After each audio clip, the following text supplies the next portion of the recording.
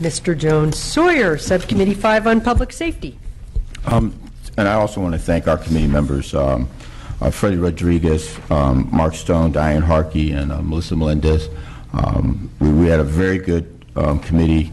I think even at times people couldn't tell the Democrats from the Republicans on a lot of our discussions. I also want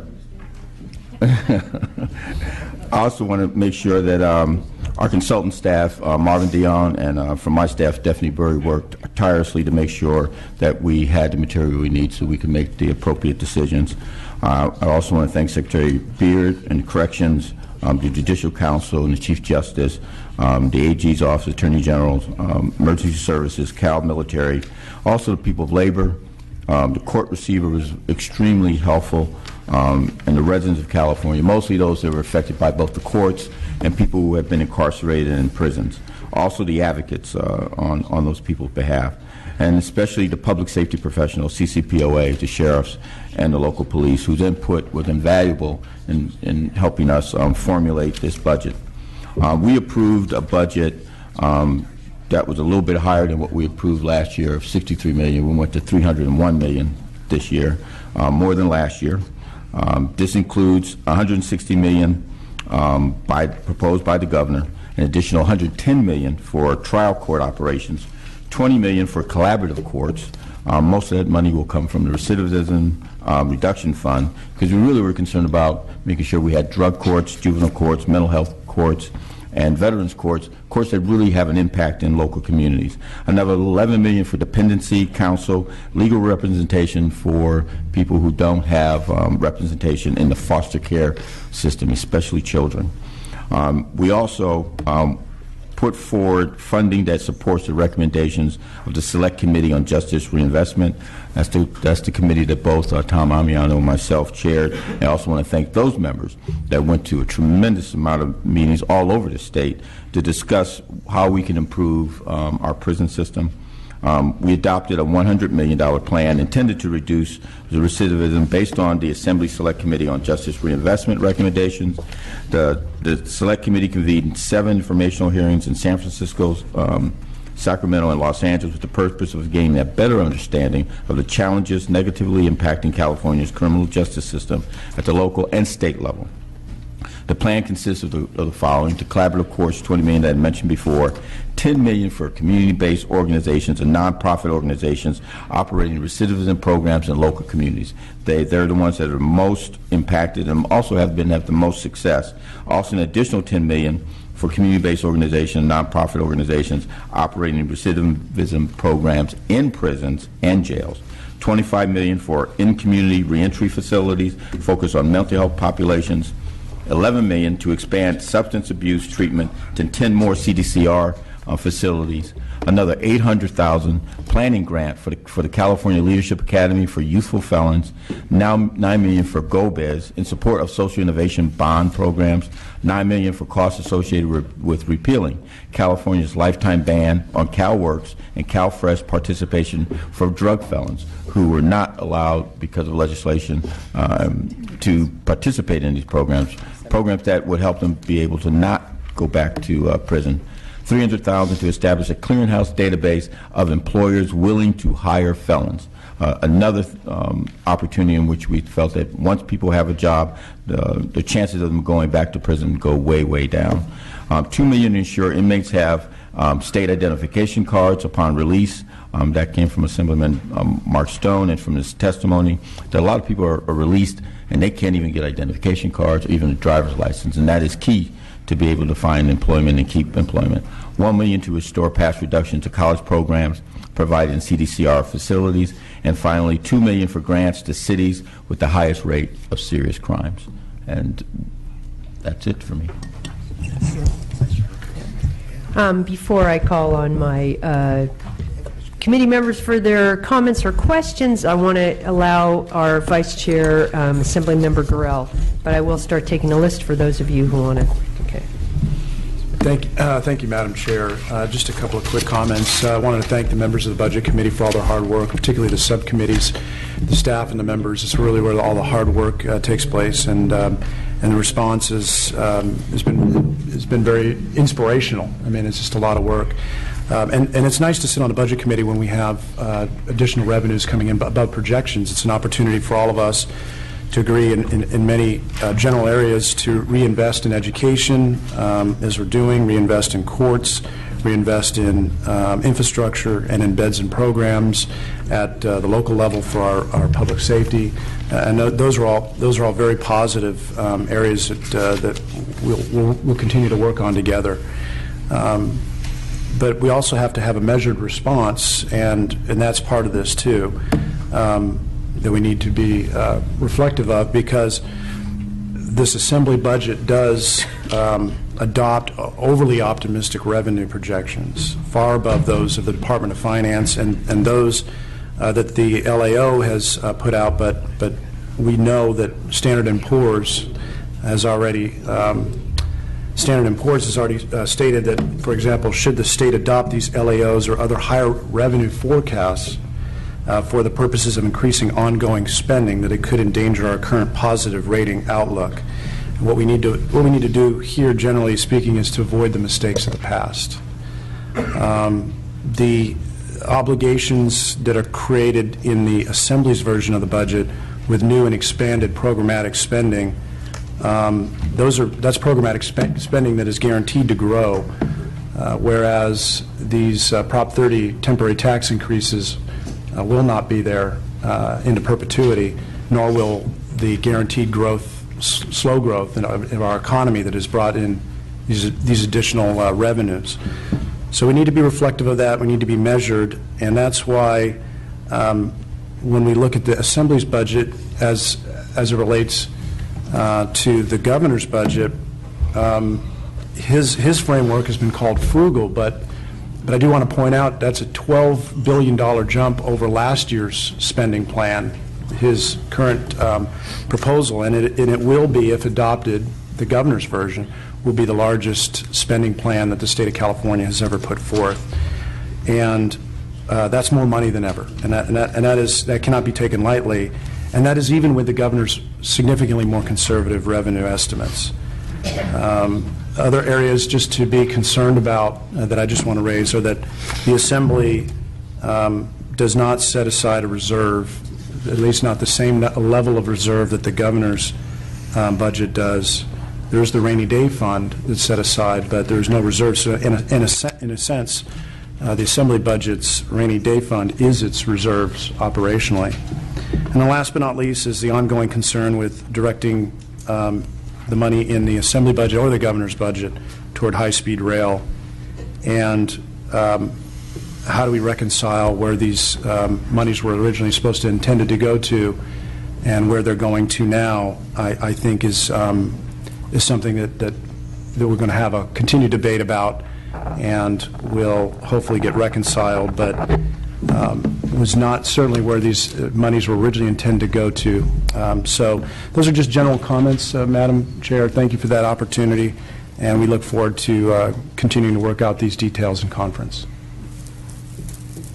Thank you. Apologies. Thank you, Assemblymember Gurel, Vice Chair. And I've got now the beginning of a list. And if there's other members who want to ask a question or make a comment, please let me know. And we'll turn to Assemblymember Daley. Madam Chair, in my haste, I overlooked thanking two very important people to my committee's work, Genevieve and Chris. I just want to thank you very much. That's it. Thank you, Mr. Daley. Now, Assemblymember Chesbro. Yes, thank you, Madam Chair. The budget is an architecture, and you move a piece or pull a piece out, and it changes the rest of it. It's not possible to make one piece move without affecting many other pieces. So for that reason, in spite of some of the comments I'll be making here about some things that I think need to be worked on going into conference committee and when leadership's meeting with the governor, I will be supporting the overall motion to move the budget today. So these are not meant to be that sort of questioning. I also want to say that we had a phenomenal year at Sub 1, and I really want to praise Chair Weber for her work and leadership. It's a very difficult committee to chair, I know from experience, and she did a magnificent job. And not only do I appreciate the outcome, I appreciate the process as well. So, And I'm very happy with many of the restorations, but in particular, I think an area that has been hit twice in 2 recessions and 2 budget cycles I've had the privilege or the pain of going through, and that was the developmental disabilities budget. And I think the effort to bring that back on a bipartisan basis has a lot of support. And these are folks who have suffered a lot from the state's inability to fulfill the promise of the Lanterman Act, which was a very much, Mr. Lanterman was a Republican, was very much of a bipartisan commitment from the very beginning, and I think we're moving back that direction, and I'm thrilled about it. I want to echo the Chair Skinner's comments about the Medi-Cal rates and dates. I understand that, we adopted a range of dates sometime between January and April when we would try to restore the Medi-Cal rates. I guess my point of view would be if we can't move them all to January, that we'd be real sensitive to the fact that particularly in underserved parts of the state, rural and urban inner city areas where there are a very inadequate number of Medi-Cal providers, that we perhaps try to figure out, difficult task, but how we try to figure out what categories are the most endangered, and maybe start some of them in January and others in April to not have the full cost of speeding it up. But I am concerned that as we're moving all these new Medi-Cal recipients into eligibility, that we are going to have, and we do have, but we're going to continue to have a declining number of providers who will accept Medi-Cal. So with regards to sub 3, I want to compliment the chair and the staff and the members. I think overall did a great job, and I'm very happy with many of the proposals that you put forward. I do want to comment on the cap and trade. I appreciate that there are some shortcomings in the governor's budget proposals for cap and trade revenue, and I strongly support the effort to apply consistent metrics and targets in order to assure that we actually achieve the greatest climate benefits from those expenditures. However, I'm concerned that the Assembly plan may go too far, throwing out some very good proposals, such as Cal Recycle's organic waste diversion proposal, in favor of an unpredictable competitive allocation process run by governor's appointees on the Strategic Growth Council. I feel that we don't really know what we're buying here, so it's kind of an open-ended question.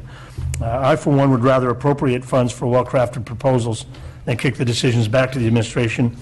And furthermore, if the idea is to make the allocation of funds competitive, I have to wonder why we have left $200 million in funds out of that competition and earmarked that money to ARB to spend on clean vehicle rebates. So, there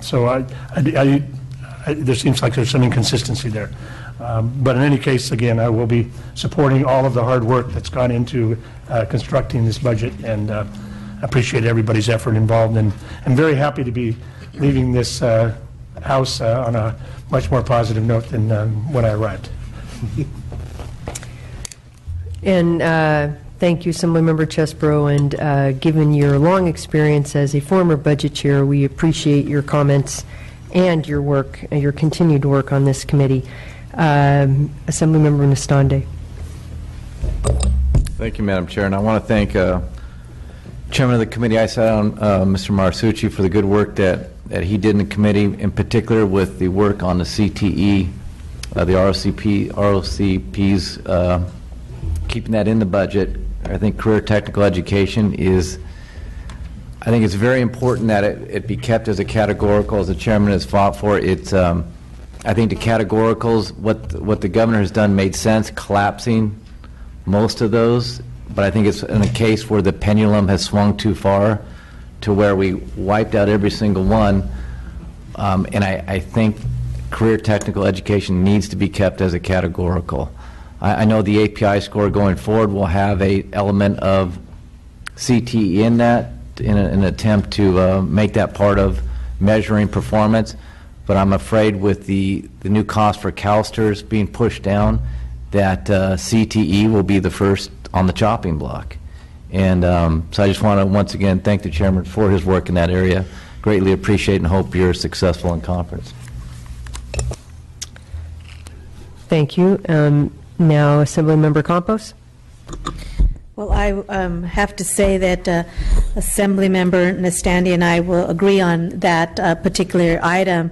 I am as well pleased to see that we've restored $380 million to dedicated funding for apprenticeship and career tech. technical education. And I know that I had put a bill forward, and you did as well, because this was a priority for us. So pleased to see that all the work that your committee has done, and the governor has also seen this as value, is in the budget.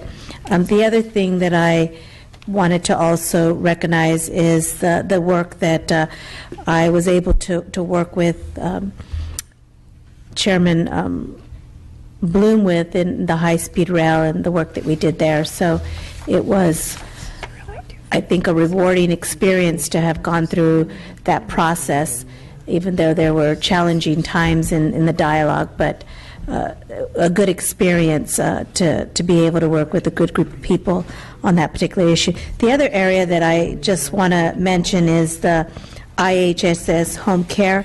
I'm glad to see that there's funding for that. I think that when we don't recognize and don't value individuals that take care of our family members and our greater community by respecting them with the tools that they need. And I actually had the opportunity to meet with some workers this past weekend and shared with them some of the funding that would be available and secure their issues. They were a little relieved, so I'm hoping that this continues to move forward for California's sake. Thank you, Ms. Chair, Ms. Skinner, for the work that you've done. I know it's not an easy job making sure that you bring a budget that will be good for California. Thank you. Excuse me. Thank you, Ms. Campos. Not seeing other. Mr. Mullen, sorry. Mr. Mullen, Assemblymember Mullen. I know it's late, Madam Chair. I'll be brief. I just want to thank you for your work, thank the subcommittee chairs. A very brief comment about early childhood ed. I'm very encouraged about the 10% increase, the 47,000 slots. My one note of caution is there's no funding for additional facilities to house these additional slots. The Child Care Facilities Revolving Fund could have been a resource to address the facilities issue, but those funds are nearly depleted. The Child Care Facilities Renovation and Repair Grant Program, which until now has been underfunded through reappropriations from the revolving fund, will soon be depleted. So it's just a note of caution and something to be mindful of as we move forward to accommodate those slots. But overall, very pleased with the progress we're making on that front. Thank you. Thank you, Ms. Assemblymember Mullen. Assemblymember Chavez. I'll be brief also, but I just wanted to make a comment. First of all, I enjoy being part of the budget issue, but budgets, as you know, are made of assumptions and deal with revenues and expenditures. And this budget we have here presented to us assumes a higher level of revenue. In the assumptions that you have, you'll note that the unemployment rate that was demonstrated by the federal government is considerably different than what's proposed by California, which I think many of us who are sitting here for 12 years are going to see the impact of that in our assumptions. We're also, in the report, you'll notice in the assumption of the budget, when it deals with drought and the impact upon agriculture, it actually pretty much dismisses it. Doesn't have an impact of revenue from the drought and agriculture, though we know in the just all the news from Memorial Day the impact it's having at the grocery store. And the other item it mentions in the assumptions is the impact of the Affordable Care Act. It discusses it but doesn't really give us any hard numbers. So I think those assumptions are going to come to rest. That being said, in the Higher Education Committee, I'd like to say it was a great opportunity to be there. I hope as reality comes forward that we will maintain our commitment in these important areas. One is the $1.25 billion investment in Common Core. We need to make sure Common Core is successful for our children, and I think we need to continue to push that. The $250 million for the state preschool program, as we said in the committees, that really doesn't meet the needs if we don't invest in the early cognitive development of children at the 0 to 5 age. We'll not see the results we want to see in K through 12, so I hope we'll continue to do that. The 2.5 in growth in the community colleges, there was a lot of discussion about access. I'm glad that we did that. And then our commitment to the university, state colleges, a plus-up that we did, I'm glad we did that. So on one hand, I'm saying I'm happy with what the education did. I think our priority is exactly right. But I'm also concerned from a long-term perspective as far as our revenue projections.